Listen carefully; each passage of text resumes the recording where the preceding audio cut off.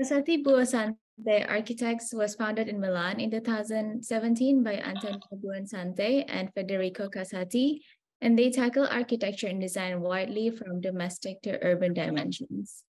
In their practice, the studio realizes architecture as a spatial experience and keep testing limits through implementation while also maintaining control in the process.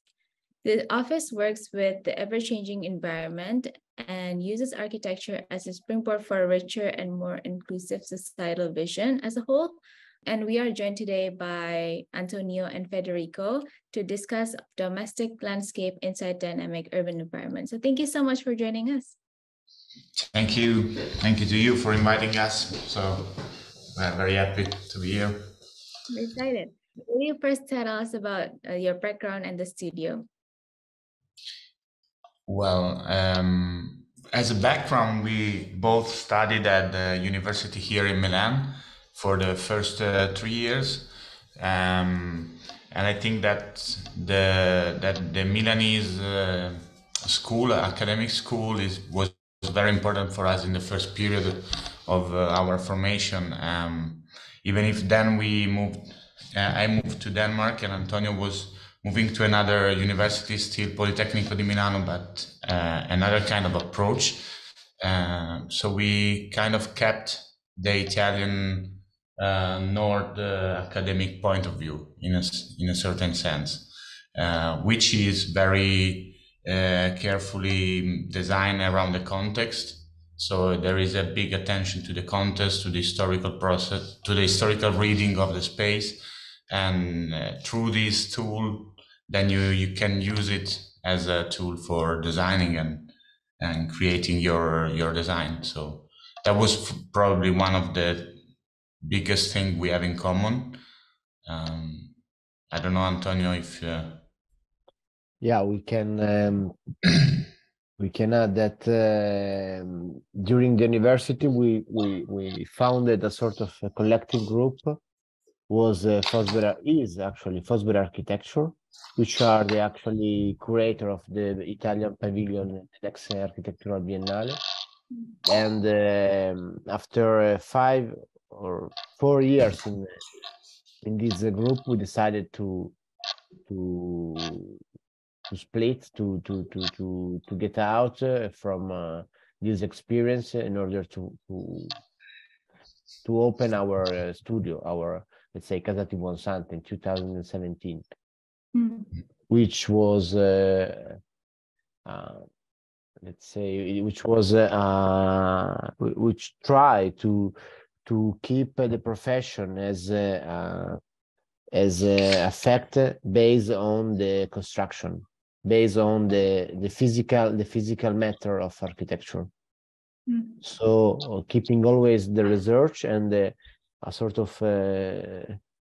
special approach, but showing it through the construction site, showing it through the buildings or department the project we realized.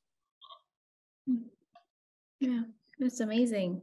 And I think that also explains your design approach, I assume. Yeah, I mean, the design approach is, let's say, close to the spatial fact of architecture. So we always try to think in terms of speciality, like in the city, like in an urban fabric. So I think the link between urban landscape and domestic landscape is essentially through the space and how you perceive the space and how you move into the space. So I mean, we have to say that the majority of the project we do actually are interiors, or anyway domestic domesticity project. So the approach we keep is always spatially. So how the people, how the owner of the house or the visitors can move and experience architecture. In the same way, an architect can think about, for example, a museum or urban fact which is designed in order to experience people through the body into the space. So this is the main approach, I think. And then we add layers of course, of materials, of atmosphere, we add other layers on the top in order to be cool, in order to be contemporary, in order to be also beautiful to see and to experience. But the main fact, the primarily the essence of our design approach is the space. So this is the reason why our products are always also different from each other. One is red, one is white, one is wood, one is metal. I mean, we don't really have a sort of signature, atmosphere signature. We are quite free. Yeah. And if I can add, it's even more, we don't attach to a kind of, to a unique style, also because as we are saying in the abstract, we always try to merge together our vision with the client's vision that we see as something that is very, is really enriching the project. It's not like taking it down. So we are always willing to find a common field between us and the client, which for now it's always kind of a private client. So we also like to deal with this kind of matter, which is very close to architecture, but it's not. That is the attachment that someone has for a space. So the feelings that the space creates into the clients, all the fears, dreams that the client has, and that wants to in some way, they always want to put it into the space, especially when it's a domestic space or when it's a flat or a renovation of a small house.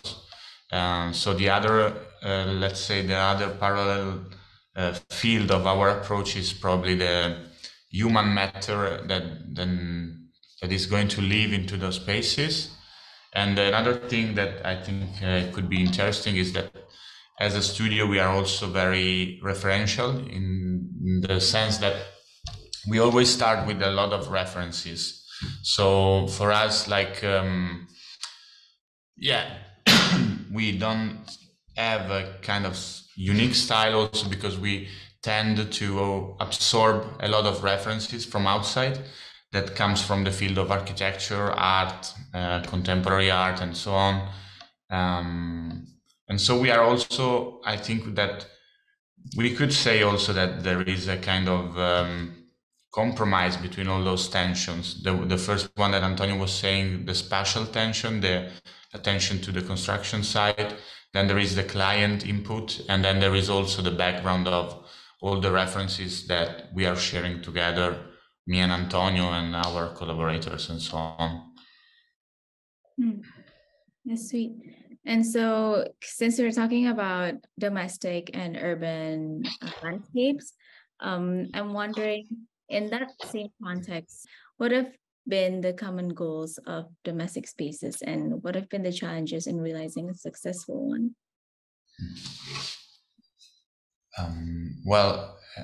Recently we had like a workshop like 1 week ago in a university in Rome. That was very interesting because we started to experiment about this topic. So the relationship between urban and domestic landscape and how they can connect to each other and how they talk to each other. And the topic of the workshop that I think is at the moment what resemble our point of view, our actual point of view on this relationship, was the topic was about how to create a flexible and generic domestic space that is capable to adapt to a lot of different users with no distinction of age or distinction of numbers of people in terms of families or couples or singles and so on. So to create a flexible and generic space for us was the very main point of this, because we think that a kind of flexible and generic space is more also sustainable in the point of view because it also adapts easily to all the changes in society. So and then they were kind of forced, the students, to also cooperate on the design of the outside. So it was like it was a very strict approach to this topic, but the meaning was that once you design a house, you cannot forget about the outside and the common space. So once you design the private space, in some way you are creating a citizen that lives in the space and then start living in the public space, in the common space. So we think the house is a kind of tool that you can use in order to be a better citizen and construct the city as well. And then how have you balanced the different skills of your work and what are the overlaps? I mean, we started with interiors also because, so let's say the small scale, also because there was not so many opportunities in Italy because we are so many architects and so few clients. And so, I mean, it was also a matter of how to say opportunities, no? Was a lot, there is, and there was maybe more at the beginning, a lack of opportunities for our generation. Also because the previous generation was becoming, let's say, more and more important, but quite lately. So, I mean, the 45, 55 years old architect generation was starting to become someone. So also there was, I think, in a sort of way, let's say, focusing the attention on them. So we started on interiors because there was no other opportunities, and we take the interiors as the same. Let's say we enlarge the scale of the interiors as it was an urban artifact. So as it was a building, for example, because our formation was architects, was not interiors, was not decorative decorator. So, for example, a library, a bookshelf, sorry, was for us the occasion to design a building, for example, no? So there was a sort of mixing the scales in order to get an urban element, or in order to arrive to a design was without a scale, a real fixed scale. So this is also the reason why for us corridors are like a porch, where you have column. The column are, for example, a bookshelf or a closet or this kind of stuff. A facade, a library, no, a library, sorry, always a bookshelf can be a facade of the room. So the room has a sort of inside and outside. So you have to deal with the room as you are in a public space or in a private space. And this is, I think, the way we mix scales in order to arrive to a domestic space that maintain the same qualities of a good city. So in the domestic space, you should have the occasion to invite people. So there are common spaces, but then you have private spaces, and the way we define this sort of, let's say, ambience are not within the rooms, but are within how you move and you perceive.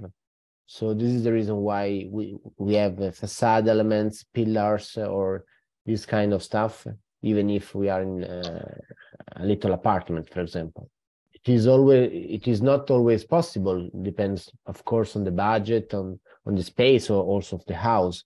But even for a small apartment, for 2 rooms apartment, we try, let's say, to keep this at least few of these ideas. Yeah, I agree. And especially if you're designing a home, you're designing for a specific person, you're connect more to your client. So, and then that client has their own life, right? So you kind of you kind of expand your scope to beyond the living space, what he or she does outside of the home. I think it's all related in that regard. Will you then share with us one or two of your projects that has successfully resembled your approach? So I start with Dr. House, and then Antonio will explain the other one, which are really resembling our approach. Dr. House was a house for a doctor, as the name goes. But it was the old house of his mother, so it was very old. It was probably the oldest client we have ever had. So it was very kind of also a different relationship between us and the client, because he was a doctor, like a chief of a department of an hospital here in Milan. So it was there was a big distance between us and him, also culturally and socially, because we were coming from different side of the same thing. And he wanted to move into the ground of his mother's house. So it was a kind of his house when he was a child. He grew up in this building and so on. So at the very beginning, we entered the house. There was like a lot of furnitures there, still there from the mothers, paintings of the family, books, and all those kind of things that they were really like important to him, and he wanted to preserve all those feelings, but also changing the entire space of the house. So the request was to keep all those objects as elements of a museum, of a kind of a storytelling of the family, but also he wanted to change a lot the space. And the thing we've done was to create a huge bookshelves that creates a kind of room. So it closed 3 sides of the room and shows to the visitors all the objects of the old family as if in a museum. So we designed the small cave for a cross with Jesus on it. We designed the space for the whole furniture in dark wood of the grandmothers and so on. And so this kind of room was for us, like these bookshelves was for us a kind of building facing the square, the public square, because the living room for us was like the space in which the doctor invite people for dinner or have also lectures, because he's a professor in the university. And it was very important also to design a background for his conferences and so on. So also the color of the design of the bookshelf is like a building, so it's with its rhythm and with like a basement and then another part on the top that closed the design of it. And also the color was this very strong purple, which is a kind of cardinal, like church purple color, but it's also the color that matches better the different essence of the wood, of the different small objects that are showcased. And so probably this was one of the first projects we have in which we were able to put all those thoughts that we are talking about. So the second project can be Madonna Bellini House, which is a couple of young wife and how to say a young couple, and they move into the family house. So also here there is a strong relation with the house, the space, and the emotion. The space was able to unlock in the owner, no? So also here, even if they are young, they were the husband was born into this house. So we renovate the house completely also here. So it was a big demolition party before the project started. And we design also here the space as it is a sort of a urban space with a certain part dedicated to the public and to the common to the hospitality of the others. So the owner can there is a sort of show off of the house.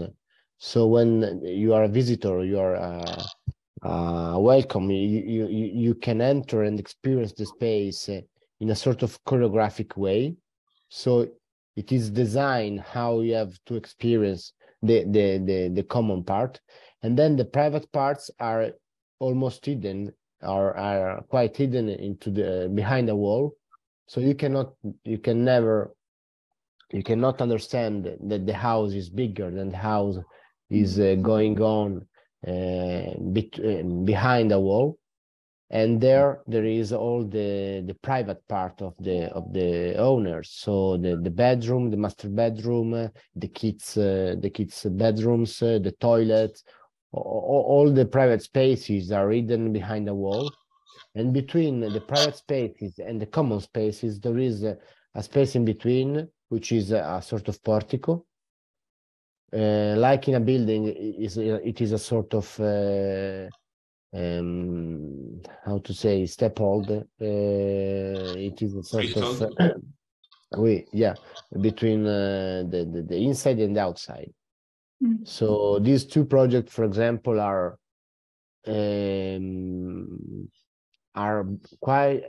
based also on furnitures. For us, furnitures are always an important element, which are not which define the space. So there is not the space and then the furnitures. So we don't have a decorative approach, even if it is good. We are not against this, but it's only a matter of formation and how we design. The furnitures have the same intention of walls for us. So the furnitures define the space as we want to design it. Yeah, they all sound so personal and tailored, which is Yeah. nice.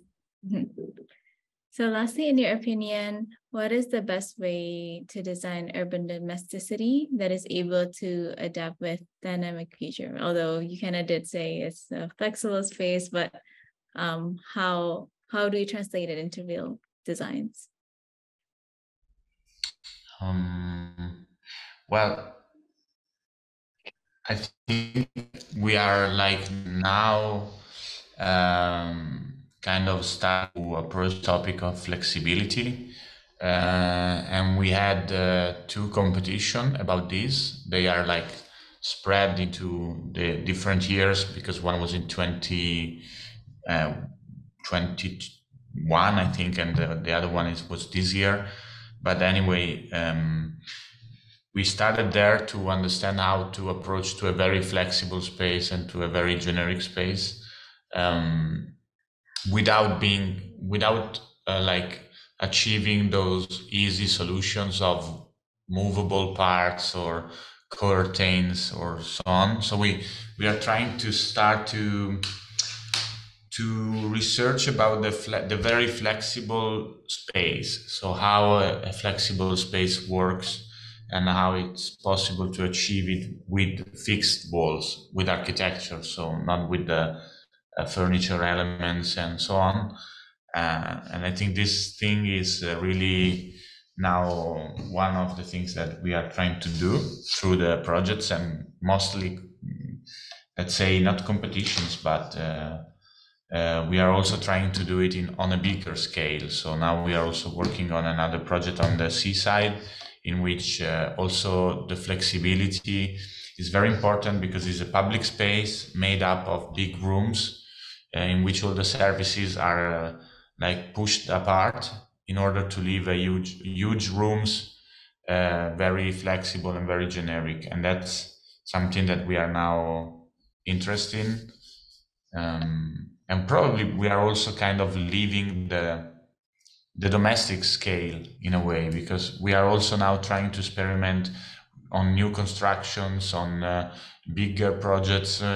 Of course, we are growing up, so also the projects are growing with us, and we are now also approaching to different scales that are not anymore only domestic space, and that's take a lot also like different topics that we didn't expect. So the first one was this of a generic space, of a flexible space, and the other one was also is also how to live in contexts that are not the city, because we were grown up in the city, we studied there here in Milan, so we have always tend to think about architecture as something that is urban. So it's an urban fact. But now we are also working in south of Italy and south of France, where urbanity and cities are not so big as Milan and the north of Italy, which is a kind of huge agglomerate of buildings. And so there will be other topics that we are not even aware of that will be like enlightened by projects on the countryside, I think. Yeah, that's amazing. Yeah, I think despite the scale, you know, although we're designing for a personal space, I think opening it up enough to the urban landscape or the context around it, it will always make it flexible enough. And with that, the design and the architecture that we make will grow with time and with the changes that the outside world is going through. So I think that's why and how we can keep making relevant designs and architecture. So thank you for the reminder for that. And thank you so much for sharing again. Thank you. Thank you. Thank you to you.